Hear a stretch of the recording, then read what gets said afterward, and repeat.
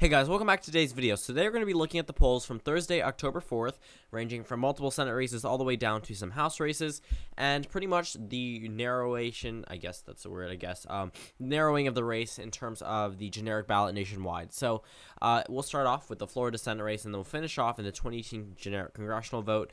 Overall, not that good news, not that many polls that show good news for Democrats nationwide in terms of the Senate.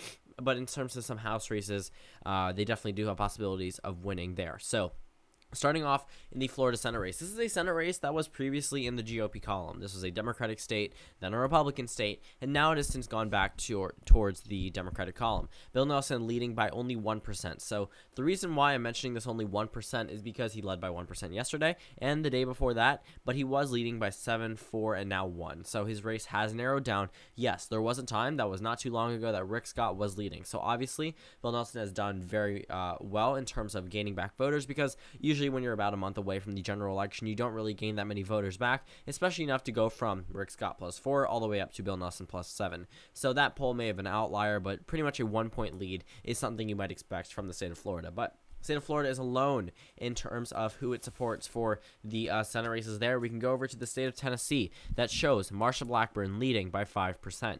That is phenomenal. Having a Republican candidate leading by 5%, sure, it's a Republican state, but this is a Democrat who previously led by double digits in some opinion polls. So going from double digits for the Democrats, or even single digits in a Republican state, down to Republicans +5, yes, it's a closer race than people would expect in a state like Tennessee, which is stereotyped as a Republican state.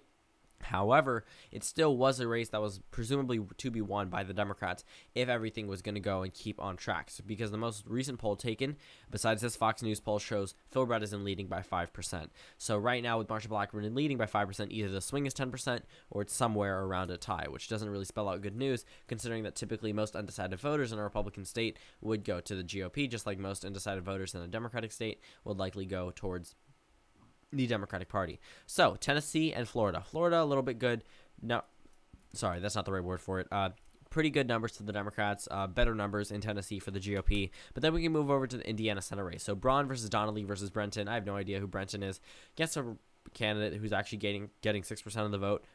So enough to be included in the poll from Fox News. But Donnelly leads by 2%. So those are not really good numbers. This is a Democratic incumbent, but still, a win is a win regardless. Having a Democrat lead in Indiana definitely is something to note, but a 2% lead for an incumbent definitely should have some warning signs leading into the general election. So now we can move over to the state of Missouri. This is the most annoying Senate race out of them all, because the data that comes out of this race is either super close or a tie. I mean, when I say that, I mean it literally. If we go ahead and click on the poll data itself, we see Hawley plus 0.4. That is not a substantial lead. Before it was McCaskill plus 2 at some point, but then if we actually go down, it was Hawley plus 6 all the way down to 4, then McCaskill from 2 to 4, and then Hawley plus 2, close race, tie, Hawley plus 3, close race, Hawley plus 2, close race, McCaskill plus 3, close race, and then a Fox News poll that shows a tie. So 4 consecutive ties before, very close races, very hard race to gauge. In the North Dakota Senate race, not so much though. The GOP holding on to its lead. So they led by 4%, and then 4% again, and then 10% in a recent poll, and I've seen a number of arguments saying it's an outlier. This new Fox News poll shows Kevin Cramer leading by 12%. This race has already been characterized as a GOP state by Real Clear Politics. That's a huge warning sign. Okay, having a Republican pick up a state in what should be a Democratic wave year, when it comes down to 1 to 2 states for the balance of the Senate, it definitely matters. Okay, they don't need North Dakota to win, but if they want to win, they probably would be carrying North Dakota along with a couple of other states. Because if North Dakota's going, they have a Democratic incumbent, you can make the argument that Tennessee, Arizona, possibly even Texas could go. Okay, at this point in time, Nevada is pretty much that only GOP state people actually are betting a lot of money on, because yes, it does seem like it could be closer than Arizona, but you know, once you lead into the general election, it'll probably be more in the favor of the Democrats, typically because Hillary Clinton was underperforming in polls than what she actually did perform on election day. So right now, we look at those Senate races, Kevin Cramer leading by 12%. I don't know what argument you can make for the Democrats at this point. It doesn't look like it's going to be their race. In the Arizona Senate race, Martha McSally versus Kirsten Sinema. Kirsten Sinema leads by 2%, so narrowing down in terms of the race, but still a pretty considerable lead for a Democrat in the state of Arizona, a Republican state with with Democratic tendencies or toss-up tendencies, whatever, it still goes into the Democratic column by 2%, according to this new poll from Fox News. That pretty much wraps up our, I believe, yes, 6 Senate races from Florida, Tennessee, Indiana, Missouri, North Dakota, and Arizona. Overall, all these Senate races, some of them do spell out good news for the Democrats, not so much in North Dakota. That is probably the only area where I really think this is going to severely damage the Democrats, because if they are losing in a state like North Dakota, yes, it is a Republican state, but they currently have an incumbent from this state. So they're losing here, they're going to need to make a gain there, and also someone else to have a net gain of 1. So for example, if the Republicans win in North Dakota, Democrats will need to win in Nevada and Arizona just to get +1, because the GOP will be gaining a seat if the current trend continues and it goes even to possibly even to a safe margin for the Republican candidate in the state of North Dakota. So again, that wraps up all 6 Senate races. Now we can move over to the governor races from Tennessee, Arizona, Michigan, South Carolina, and then some House races from Michigan, Arizona, Minnesota, Virginia, Wisconsin. Sorry, not Wisconsin, Virginia again, and then the state of Florida. 2 President Trump job approval polls, and then 2018 congressional vote, which actually has some national implications. So right now, if we look at the Arizona, we can start off. Let's start off with the Tennessee governor race. Lee +17. Okay, that is huge. Okay, having our GOP candidate lead by double digits in a race that could be contested based off the Senate race itself.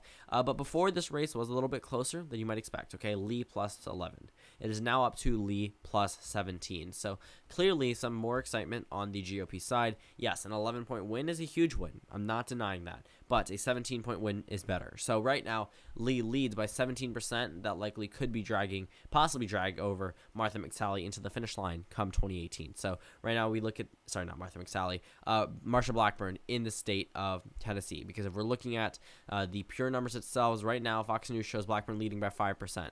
Okay, Lee leads by 17%. Lee has increased by 6%. Marsha Blackburn has increased by, not really increased by 10%, but in terms of the spread by 10%.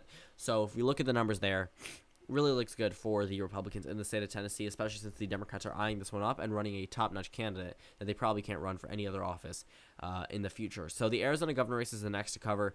So the reason why I mentioned Arizona is because I said something about Martha McSally because I was looking at this number and it really didn't make sense to me. How does Tennessee elect a GOP governor, not Senate race, governor, less than they do in Arizona? Because right now, if we look at this poll, Fox News shows Doug Ducey leading by 18%. Yes.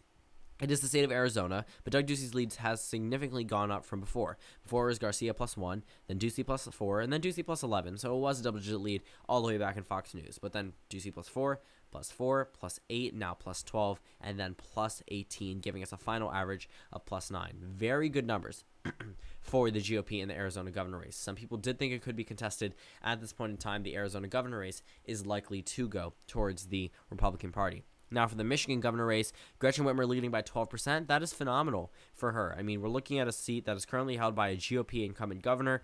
It definitely would look very good if a Democrat is able to carry the seat by double digits, which means there is probably going to be a huge turnaround come some future elections. And then in the South Carolina governor race, Henry McMaster leading. I don't know why they all have similar names, similar first names, similar last names with a Mick, whatever. Henry McMaster leads by 14% in the state of South Carolina. Not too unexpected, nothing different than what I would personally expect, nor should you personally expect from the South Carolina governor race. So we've covered the Senate races, we've covered the governor races, and now we can move over into the House districts. Michigan 8th District, I believe this is near Lansing, Michigan, if I'm pronouncing that correctly. Right now, the Republican candidate is leading by 3%. So right now, if we look at the race itself, it pretty much should be a pretty Republican district, but it has narrowed down to a 3% lead for a GOP incumbent. That's definitely a race to watch come the end of 2018. For the Arizona 2nd District, this is where the Republicans are getting their butts kicked because right now Kirkpatrick leads by 11%, okay? That may seem surprising, even though 2016 Senate race, whatever. We're looking at the numbers there. She leads by 11%, all right, in a Republican district. The GOP thinks they could possibly hold on to this one. Probably not. This New York Times poll is anything but inaccurate. So right now, if we just look at the numbers itself, no matter how you construe the poll numbers there, very good for the Democrats. And then for the Minnesota 2nd District, the Democrat leads by 12%. In the Virginia 2nd District, Taylor leads by 8%. So a Democratic lead and then a Republican lead in Virginia. But Virginia is pretty much expected in that 2nd District. The 2nd District definitely is a little bit more contested than you might expect, but a Democrat lead by 12% regardless. In the Virginia 10th District, Barbara Comstock versus Wexton. I don't know the name, but Wexton leads by 7%. I believe, let's see what it is. I was going to say Jessica. So it's Jennifer Wexton leads by 7%. So that's very good considering a most recent poll from New York Times shows Wexton leading as well. And then the Florida 16th District, Buchanan versus Shapiro.